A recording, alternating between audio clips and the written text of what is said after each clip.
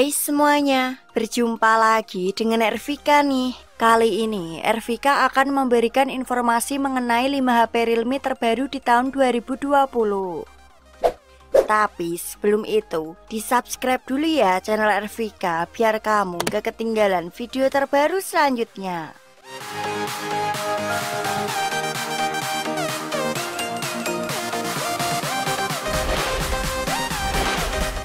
Yang pertama ada Realme C3. Realme C3 menjadi salah satu HP Realme terbaru di tahun 2020 yang baru saja resmi masuk Indonesia. Dijual dengan harga 1,6 jutaan, Realme C3 menawarkan spesifikasi yang tergolong sangat bagus. Seperti sudah berjalan di atas sistem operasi Android 10, punya kapasitas RAM sebesar 3 GB, dan memiliki triple kamera beresolusi 12 megapiksel, 2 megapiksel, dan 2 megapiksel, lengkap dengan fitur autofocus dan LED flash.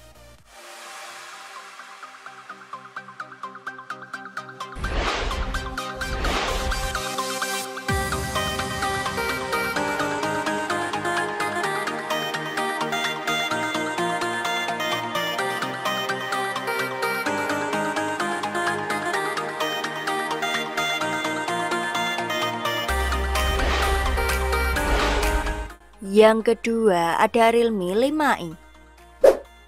Dijual dengan harga 1,7 jutaan, Realme 5i saat ini sangat laris penjualannya di pasar Indonesia. Semua ini tidak lepas dari desain dan spesifikasi yang ditawarkan HP ini sangatlah bagus. Seperti sudah menggunakan prosesor cepat Snapdragon 665, punya kapasitas RAM sebesar 4 GB, dan memiliki daya baterai 5000 mAh yang sudah dilengkapi teknologi pengisi daya baterai super cepat fast charging.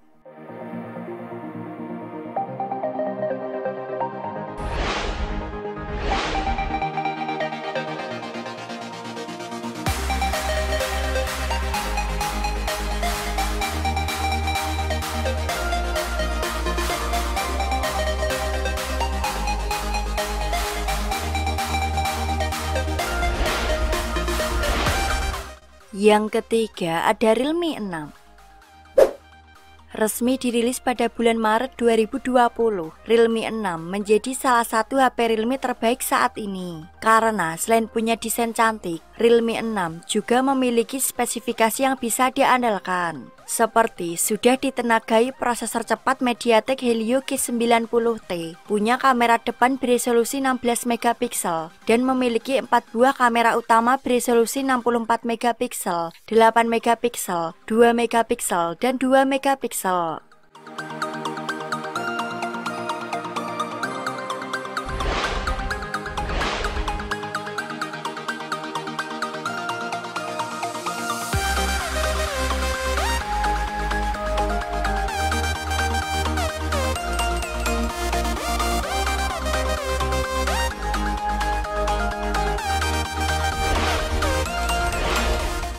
Yang keempat ada Realme 6 Pro.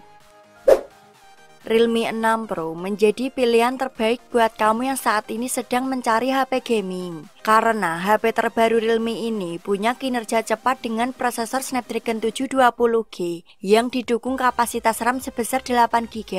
Selain itu, Realme 6 Pro juga memiliki ukuran layar seluas 6,6 inci beresolusi Full HD+, yang membuat Realme 6 Pro terasa sangat sempurna saat digunakan untuk main game.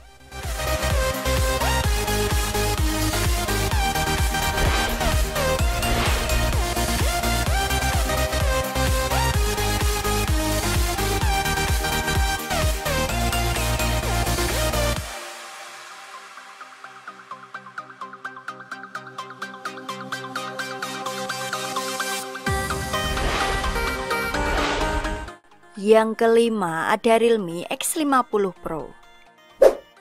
Selain sempurna digunakan untuk main game, Realme X50 Pro juga sangat sempurna saat digunakan untuk fotografi. Karena Realme X50 Pro punya 4 buah kamera utama beresolusi 64 megapiksel, 12 megapiksel, 8 megapiksel, dan 2 megapiksel, lengkap dengan fitur autofocus dan LED flash. Jadi dengan adanya kamera ini, pasti Realme X50 Pro sangat sempurna saat digunakan untuk fotografi.